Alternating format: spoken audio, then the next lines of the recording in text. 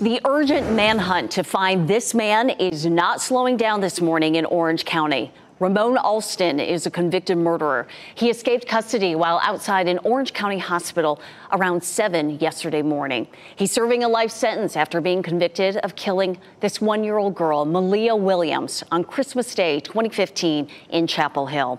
WRL's Laura Levine joins us live from Durham Tech's Orange County campus, which is being used as a command post during the search. And Laura, we're expecting an update from authorities in just a few hours.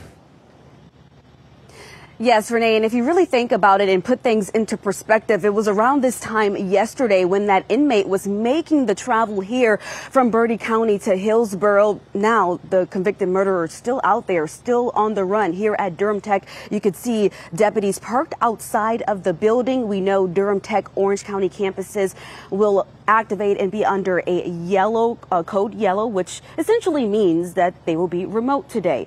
If you get a good look at this photo once again, the Orange County Sheriff's Office is searching for 30-year-old Ramon Alston. He was last seen wearing handcuffs connected to a belly chain with a black box over the junction.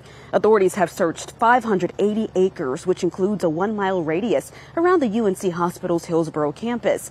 He escaped yesterday while he was being transported to receive care at the hospital. He freed himself from leg restraints, still in handcuffs, jumped out and ran into the woods. Investigators believe he had help getting away. We spoke with people who were nearby while this search continued. It's a good idea to go outside at the moment, and I could hear, helicopters and everything. There was just like floods of police officers coming in the building.